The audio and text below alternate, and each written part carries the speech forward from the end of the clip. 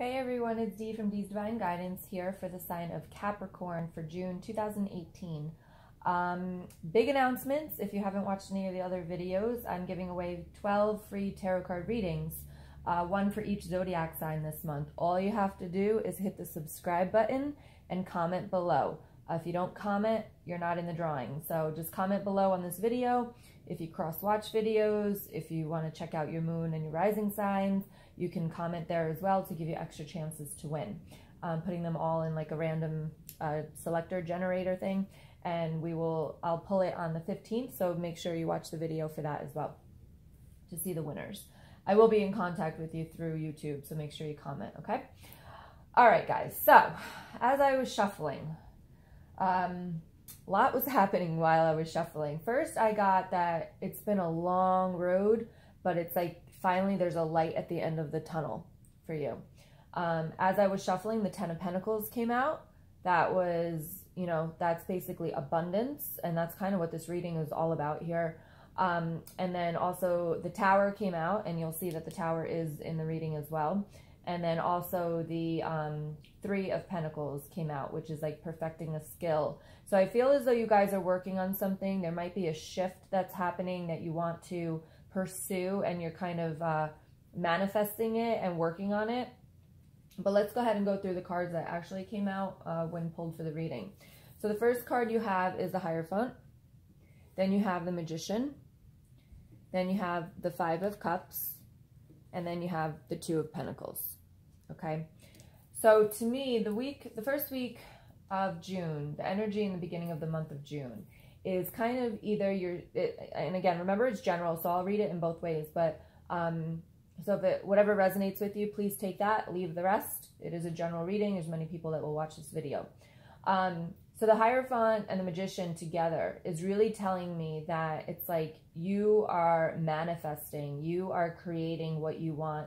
You might be seeking a little bit of knowledge from outside sources, somebody higher than you. This could be priests, this could be teachers, professors, mentors, parents, but you're seeking more knowledge. So that's one way it could resonate, or you're finding that people are starting to come to you for advice and for knowledge and kind of for guidance. And then with the Magician and the Magician is all about manifestation. It's all about having it within yourself to manifest what you want and the life that you want, okay? And you've got the 5 of Cups and the 2 of Pentacles. So the 5 of Cups is about, I feel like you've been through some shit. Like you've been through a lot in your past. And that's why I say it's been a long road. But it's like finally it's time to start looking at those 2 cups that you have that are full in front of you and forget about the 3 cups that are spilled in the back. And there's a vampire card over here that's going to relate to that card later. And then you got the 2 of Pentacles. So this is putting, to me, it's kind of like I'm getting your shit together, putting your stuff, putting things on your plate to be able to manifest, doing new things, juggling a lot, but you're being successful. Like you can see that he's on a log here, and he's juggling and he's looking up, and he's not worried about where his feet are. So he's not worried about where he's planted, right? He's not worried if he's going to fall. You're just kind of going with the flow and going with what you feel. All right. Towards the middle of the month, you've got the Page of Pentacles, Page of Swords reversed. And if you follow me, you know I don't do reversals. I do not know how these cards get in there reversed, but it is reversed, which is fabulous for a Page of Swords to be reversed. I'm very happy about that it is reversed. The 10 of Cups, and then the 7 of Cups. All right. So this is telling me that there's offers coming in, something that was delayed or something that you didn't want to hear. You're going to the page, let me just say that again. The Page of Swords is upright, is about like delayed news or things you don't want to hear, but it's reversed. So you've got 2 pages together like that, and I feel like something's going to be coming in. An offer is going to be coming in. A promotion's going to be made. Recognition is going to be made. An advancement in some kind. It could be related to work. It could be related, like this could be an engagement. Some type of advancement. And the 10 of Cups, this could definitely be an engagement for some people because, it's the pages, and then right next to it is the 10 of Cups, which is happy home, happy life. Like this is everything that you want. It's everything you dream of. So that could definitely be an engagement for some of you in the middle of June. I don't want to ruin the surprise, but it can be. And then for others, this could just be some kind of advancement. Something that you've been waiting for a long time is finally going to be offered to you. After it, you might be a little bit confused because you do have the Seven of Cups, or you could have many options. So if this is a job offer for you, you could maybe have multiple job offers come in because you do have 2 pages. So it could be multiple jobs, and then you're going to be like, oh my gosh, which one am I going to choose? They both are really fantastic. If it's an engagement, like you could be saying, oh, is this something that I really want? Now is the time? You're second guessing it really. So just know that you can be a little bit confused, or you could have multiple options. Depends how it resonates with you. But don't get hung up in there, all right? Go with the flow. Go with what feels good for you. Towards the end of the month, you've got the World card. So that's kind of like a lingering effect of what is happening in the middle of the month is the World. However, the World is always an ending and new beginning. So I feel like whatever energy is here, it's not going to relate to the end of the month. Like you're going to have really good in the middle of the month, but then something different. It's not going to relate to the same thing that's happening in the middle of the month. Something different is going to come into play. You've got the World card, you've got the Tower card, you've got the Knight of Swords, and then you've got the Ace of Cups. So this Tower, a lot of people get scared about the Tower card, but there's no reason to be scared. This is a change for you. It's going to feel uncomfortable. It's going to be unusual, but there's a change coming. So you got the World and the Tower right next to each other. So something's going to end. Something's going to, I don't want to say crashing down for you guys, because that's usually how the Tower card is. I don't feel like that for you. I feel like it's just going to be a change, something in a better direction. And I feel like you're going to kind of full force go ahead with it and say, you know what, this is what I want. And, you know, yes, I have to let things go, but I need to move forward in this direction because there is a new beginning. Ace of Cups.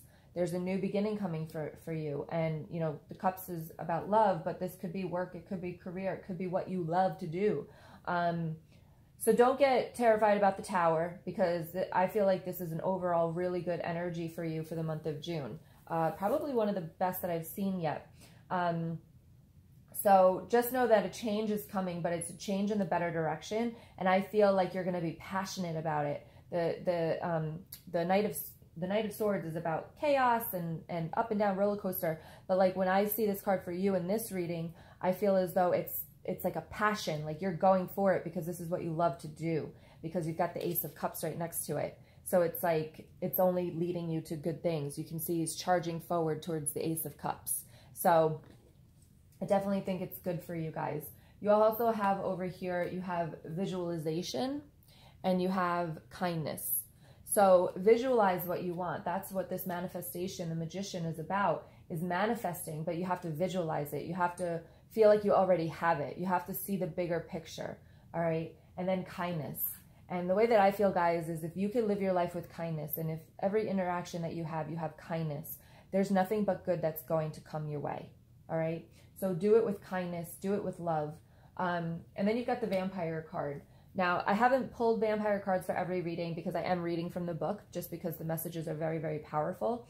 So please be patient while I read from the book, because I believe that this message is going to resonate with you. But the card that you have is Transgression, and it says flaws, contradictions, mistakes. Okay?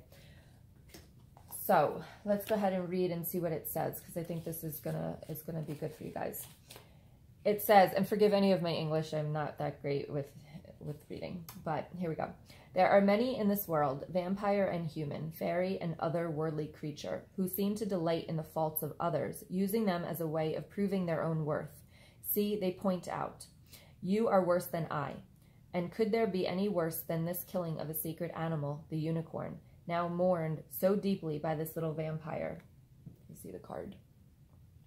She's holding the unicorn skull. This is false glory, and disturbing to all of us who live long lives, to see so many worry that they have sinned and hurt others and cannot be forgiven, and to see others glory in the guilt that they use to manipulate and feel righteous. The most perfected souls upon this planet have all created moments in their lives where they have gone against their own values and their own hearts, their own souls, and transgressed. They have hurt themselves and they have hurt others.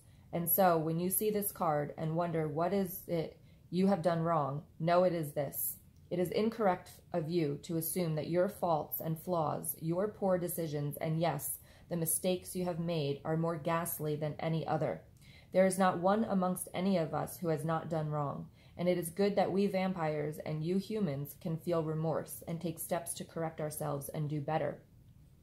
But what we witness from here is that you are being told again and again by either an abusive other or your own abusive part of yourself that you are guilty, wrong, and can never be forgiven.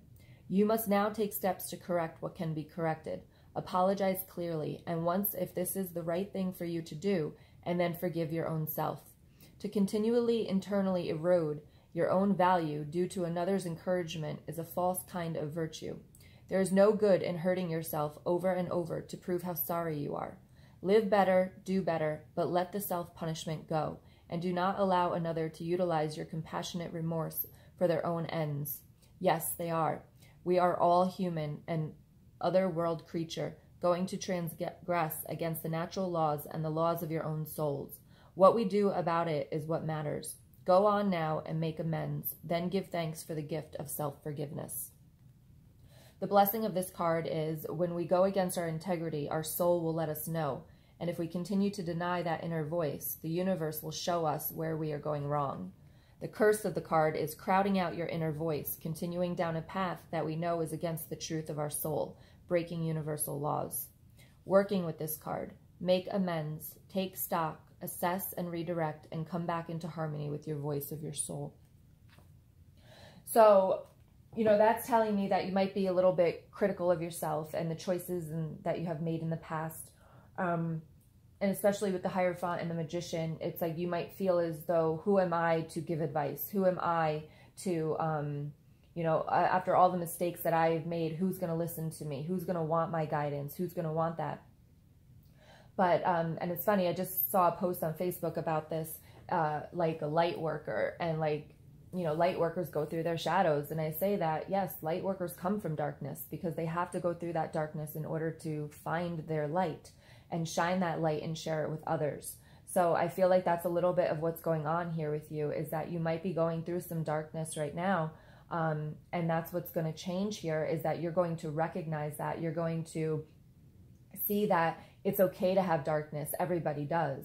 And yours is no worse than anybody else's. And you have the right to shine your light, even though you've been through a lot, all right? That long road that you've made, it's finally seeing that light at the end of the tunnel. So it's time to shine your light. It's time to find your light is what I'm really getting. It's time to make amends with people that maybe you've done wrong.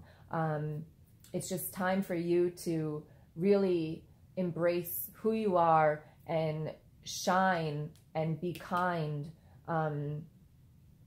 Because really nobody cares about what you've been through. It's who you are now. All right. And I'm going to leave it at that. So thank you so much for watching the video. Make sure that you subscribe and comment if you want to be entered in the free reading. I will pull it on June 15th if I have not already said that. Thank you so much for watching, and I will talk to you guys soon. Bye.